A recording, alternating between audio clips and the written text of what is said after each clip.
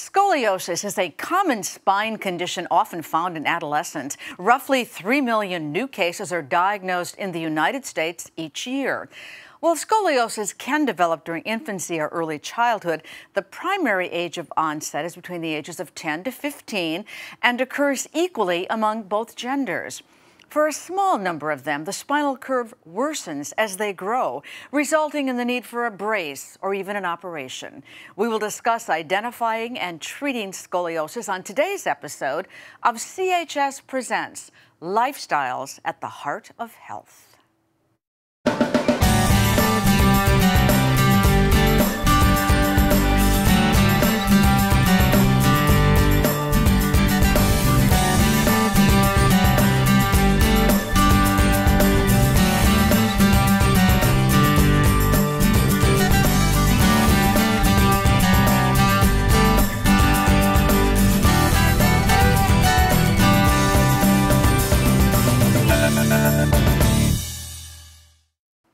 Hello, everyone. Thanks so much for joining us. I'm Jane Hansen. Joining me is Dr. Salvatore Zavarella, an attending neurosurgeon from Good Samaritan Hospital Medical Center, St. Catherine of Siena Medical Center, and St. Joseph Hospital. Welcome. It's good to have you here. Hi, thank you. Happy to be here. So let's set the stage. What exactly is scoliosis? So scoliosis is a spinal disorder that's diagnosed with various modalities.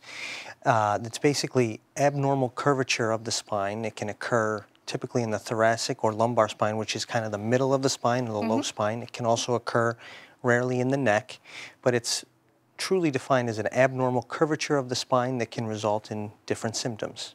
Well, so when you talk about these symptoms that could be making life difficult, or meaning you can't walk properly, or meaning you just got a little curve? So it's a good question. Patients start out with typically minimal symptoms, and then if we find that the curve is progressing, they can develop symptoms of back pain. They can develop symptoms of respiratory difficulty or breathing difficulties. Because it's getting into their lungs? So the curve can become so significant that it can actually collapse a portion of the lung and cause difficulties with patients to breathe. They can have difficulties with ambulation or walking because their legs could actually be a different length. Their pelvis could be off. They could have muscle spasms. They could have muscle strains. And these are some of the symptoms in the adolescent populations. And then as we age, you can also develop scoliosis, and you can have symptoms of lower extremity or leg pain that's like a shock-like sciatic type pain. You can have symptoms of feeling like you're leaning forward, and that could cause low back pain. You could have symptoms of bowel and bladder incontinence if the compression of the spine becomes too great from the curves. Wow. So I guess the skeleton, I mean, if you think about it logically, the skeleton can really affect everything by the way it just repositions itself then. Right. So the nerves leave your spinal cord and go out and serve to innervate or give signals to the organs and to the muscles. And so if those nerves, for whatever reason, become pinched, you can have symptoms that are pain to weakness to numbness, and it could also lead to problems just with your ability to breathe, as I said. So a lot of women, when they get older, tend to start to have a curvature to the back. Correct. Which can usually mean that perhaps they have osteoporosis or something like that. Is that somewhat the same thing? So it's a form of scoliosis. It's called kyphoscoliosis, and it occurs from basically the spine degenerating over time. The discs can degenerate, the bones can degenerate from osteoporosis, and that can lead to collapse of the discs and the sense of that you're leaning forward or listing forward. And when that occurs, you can develop back pain, leg pain, and these at times need to be treated. Okay, so there's so many different symptoms. When is surgery required? Well, so when we talk about the adolescent or the younger population and we talk about the older population, these are two different populations of patients that ultimately need to be treated. If we talk about the adolescents first, this is typically diagnosed during school when you're 8 to 12 years of age. We do bending tests typically in school, and they look to see if there's any abnormal curves of the rib. If there is any abnormal curvature of the rib when you bend forward, then that will lead to further testing to include an X-ray and then a consultation with a specialist. Ultimately, what happens is these patients will be put through a conservative course of therapy depending on the curve, depending on how significant it is. If patients go through these conservative treatments like exercise therapy, physical therapy, rehabilitation, and we find over time that their curve is not progressing, then typically we don't offer surgery, okay? But what happens is as patients grow from their adolescence into their late teens and even early 20s, we find that during their growth spurts, the curve, which is the angle, it's called a Cobb angle, that can progress. And if it progresses greater than 30 degrees and then progresses further from there, we would tend to offer surgery. Also, if patients develop pulmonary issues or any type of systemic symptoms, the stuff you described a little bit ago. But if you're a parent and you think your child has a little something going on, I mean, what do you look for and how do you know when to seek treatment? I guess it's if it hurts. Would that be it? Well, anytime you see an abnormality of the shoulder height and anytime you see an abnormality of the leg length, if there's a discrepancy of the leg length, if the clothes aren't fitting properly or if they're sitting improperly, or when the patient or child leans forward and you see the rib is not symmetric, they should seek consultation with a specialist because this is something that will ultimately need to be followed. Right. But the difference is when we were talking about the older population, that's kind of a degenerative thing. But with these kids, it's really about they might have been born that way, that something wasn't formed quite normally. Correct. And so we see this occur in patients who have musculoskeletal disorders, cerebral palsy, and they can have congenital disorders where they actually have an extra vertebrae that ultimately is causing the bending of the spine. Then what do you do in surgery? Do you get rid of that vertebrae? Correct. Yep. We would remove the vertebrae and stabilize the spine and make it straight again. Is that surgery, I mean, a lot of times, I mean, you're basically talking about back surgery. Correct. And back surgery, as we all know, sometimes doesn't have the greatest results. I mean, people, that tends to be like the last thing you want to do, right? Correct. Surgery is always the last option for patients. We always put patients through a conservative treatment regimen, which is included with physical therapy, exercise therapy. But if they progress through that and they develop further symptoms, then we offer surgery.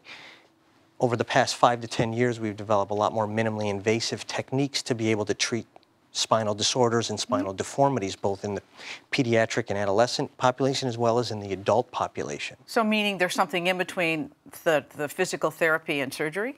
There is, but that's from a pain management standpoint. There are things that can be done, but from an actual surgical standpoint, when we talk about what do we have to do to correct this? There are minimally invasive surgical treatments that can be done to actually fix and correct the spine without having to do either major open procedures or extensive spine surgery that had been done decades ago. Why not do it when a kid's first born?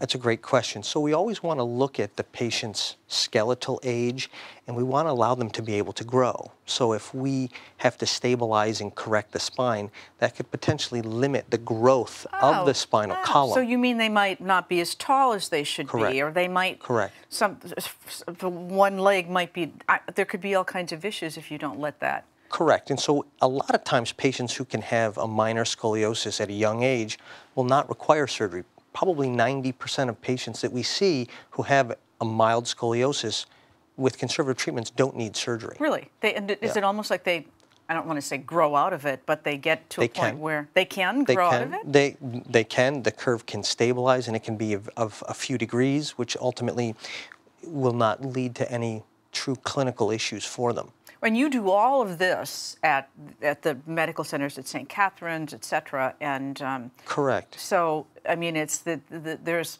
a place close by to come and get the help you need. Well, the beautiful thing about it is now we have a multidisciplinary team that can help take care of patients in the community, and the goal has been to be able to provide this care without patients having to leave the community and go seek treatment elsewhere. So we have the whole gamut of treatment from conservative treatment, physical therapy, bracing, and then to the actual surgery if it's required. And so we can accomplish all these things here in the community for the patients. And if somebody needs bracing, that's kind of a step in between surgery and physical therapy, right? Correct. And usually bracing is done in conjunction with physical therapy. Usually if the patients are found to have a significant enough curve, they'll undergo bracing, and then at the same time as bracing, they will do concomitant physical therapy. Okay, well, we're going to talk about the physical therapy aspects of all of this in just a minute, so stay put. We're going to come back to you in a bit, but we're going to take a quick break and continue our discussion after this with more information about identifying and treating scoliosis. We'll be right back.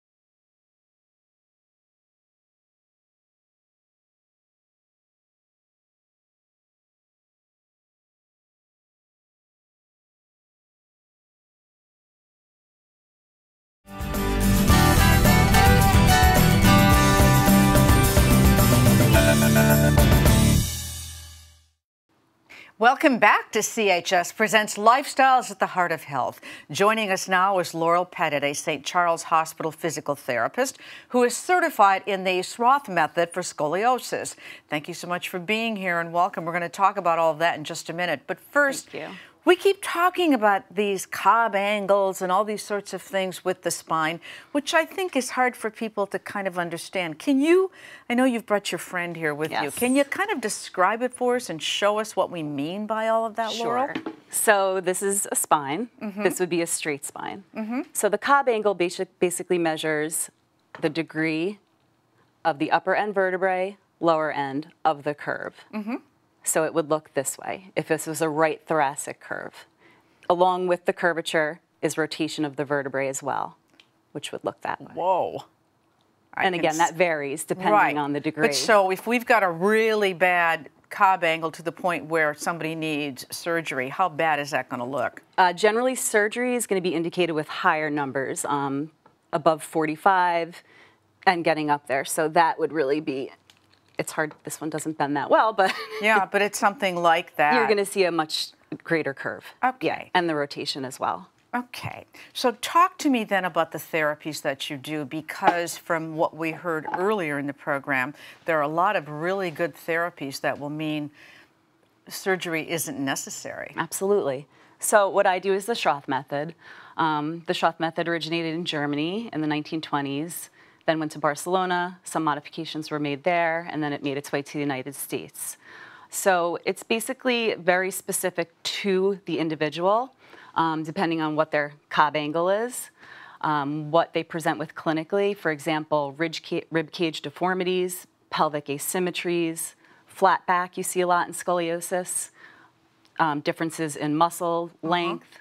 And all of those could be things that somebody's born with, I mean, in the adolescence, or that develops as they start to grow? They probably are born with some, yes, but it doesn't show up usually until they hit their growth spurt, generally between age 10 to 12. They'll usually get picked up at a pediatrician visit, a well visit. They may have them do a forward bend test, and they may see asymmetries in the rib cage or the rib cage prominence. They're then sent to a specialist, x-rays are performed, and they're diagnosed with scoliosis. And then they come to you. Then they come to me. And so what is this method? So it's a group of exercises, like I said, that are based on the person individually. Right, but what kind of exercises? They're all different. They're all different. So some of them are done laying on the floor using various props. We do use some tractioning. We use props such as bean bags. We use poles. We also use a ladder That's probably the most common prop that you would see. So that, what, do they hang from the ladder? Yep, we do a lot of hanging in order to stretch the spine, help derotate the spine, strengthen muscles, stretch muscles. And how often does somebody come in and do this kind of therapy, and when do they start it? I mean, if they're a kid, when do they start it? So it depends. Generally, their Cobb angle needs to be 15 degrees or greater before I would start doing Schroth with them. I've treated people from age 5, age 12, 13, 14, 15, and even adults. So it really varies, and that's why it's very tailored to the individual. I may do some exercises with a 5-year-old that I wouldn't do with a 70 or 80-year-old or a 12-year-old. So again, tailored to the individual. Right. And then when you do these things, like particularly with the ladder, that sort of thing, that kind of thing people can't ordinarily do at home. But there are things that they can then keep up at home. How often do they do them? When are they with you? When can they be at home, etc.? So generally, when I first see a patient, I try to see them twice a week for the first 6 weeks. Then we cut down to 1 time for another 8 weeks. We try to get to a total of 20 visits. By the time a person reaches 20 visits, they should have everything set up at home, and I do this with them from day 1. We start talking about, what does your home look like? How can we set things up at home so that it's going to make it easy for you to come home, do your exercises, and be done with it. Right. So there's lots of different ways. Some people actually do get a ladder and have it installed in either their basement, sometimes in the child's room, or there's other things you can do, such as a doorway chin-up bar. There are chin-up bars that go in between the door frames as well. So there are various things that we can set up at home. And like I said, I spend a lot of time planning with families how to best accomplish this. Well, so I'm assuming that this is probably far more successful with children or young adults, adolescents, than it is with older people, because older people, it's more degenerative. It depends. The goals are going to be a little different. So generally with an adult who's more degenerative, they usually have pain symptoms. So my goals may vary. It's going to be really to reduce their pain, improve their flexibility, strength, range of motion. I'm doing all of those things with younger children as well. However, younger children generally don't have pain, and they're able to get into various positions. So an adult that might be unsteady on their feet, I'm not going to have them lying on the floor or doing a lot of transfers. We may be doing things in a seated position. They may just be reaching up to the ladder for a gentle stretch to elongate the spine as best they can, versus a child, they're probably hanging from the bars. They're doing a lot of other exercises as well. We also use physio balls, TheraBands, all sorts of things. What about things like yoga and Pilates? Do they work? Are they helpful? Yes. Do you recommend them for people? I do. So, and parents often have that question. What I do tell them is, especially with yoga positions, if their child is going to be participating in yoga, I want to see the poses that they're doing and review it with them, because there are a lot of positions that are contraindicated for scoliosis. Like? For example, you want to avoid any extreme forward flexion, any extreme extension or a back bending, rotation. Not that you can't do those positions, but for, like you said, a yoga position, you're in that position and you're holding it. So I want to see the patient in that position. I want to make sure their pelvis is symmetrical, their back is symmetrical, they're in the correct posture, then they can perform that exercise. Yeah, well, it sounds like, I mean, actually this therapy sounds like something we all could use. It is. And then there's some breathing parts of it. Yes. So generally, again, the rib cage deformity comes along with the rotation that I explained before. So you may have one side that's flattened. Those muscles become short and tight. So we direct the breathing towards opening that area up and expanding, stretching those muscles, and strengthening at the same time. So there is breathing involved in every exercise that we do. And what about older people who, you know, I was talking before about the, what's it called, kyphoscoliosis? Kyphoscoliosis. That sort of thing that comes as part of the aging process. Can this stuff work for that? We actually do use Schroth for kyphosis as well. So the exercises are a little different, but similar concepts. Breathing is also involved. And it sounds like, again, it's all very customized for people. Very customized. But at the end of the day, what you really want to do is get people so they're as pain-free as possible, and so that... Pain-free, improved postural awareness, improved strength, range of motion, yeah. It's making me feel right now like I really need to sit up straight. I'm thinking about my posture. I really am with things like this. So we're going to take a quick break, and we're going to bring both you and the doctor back and kind of wrap up this conversation. So stay right here, because there's more of CHS Presents Lifestyles of the Heart of Health right after this break.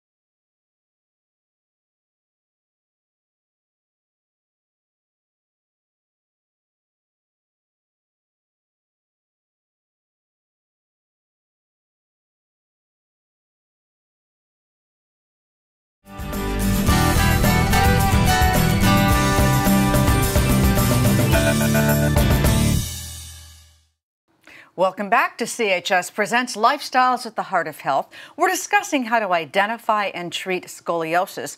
And back with us again is Dr. Salvatore Zabarella, an attending neurosurgeon from Good Samaritan Hospital Medical Center, St. Catherine of Siena Medical Center, and St. Joseph Hospital, and Laurel Pettit, a St. Charles Hospital physical therapist. So we've been talking a lot about scoliosis, but the thing that strikes me is with older people, are there things that we can do to prevent it? And I'm thinking in particular about how we get hunched over our computers and that sort of thing. Is that a problem? It is. It does play a major role in patients' deterioration of their symptoms.